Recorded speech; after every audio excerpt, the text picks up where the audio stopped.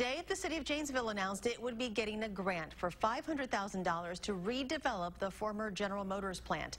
The money will help tear down the facility and also remove asbestos from the buildings. Our Rock County reporter Adam Duxter shows us how demolition is going so far and the impact it's having for people who used to work there.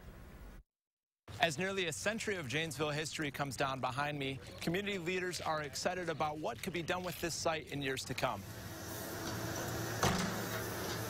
I didn't think the city was going to recover as well as it did. Janesville's General Motors plant made cars, trucks, and tractors for almost 90 years. Lloyd Duncan was there for 40 of them. I met my wife, had kids, graduations, baptisms, everything. My whole life revolves around GM, And now those memories are coming down. It's bittersweet. There's sadness in it. I hate to see the plant go, but it is an old facility, a really old facility. And to keep modernizing it is probably costing GM more than it would be tear it down and build a new one. And he's not alone in that feeling. This is sort of a bittersweet moment for people in the Janesville and surrounding area.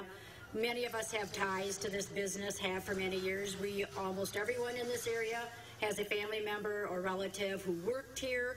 Today, the city of Janesville was given a $500,000 grant to help with the demolition process.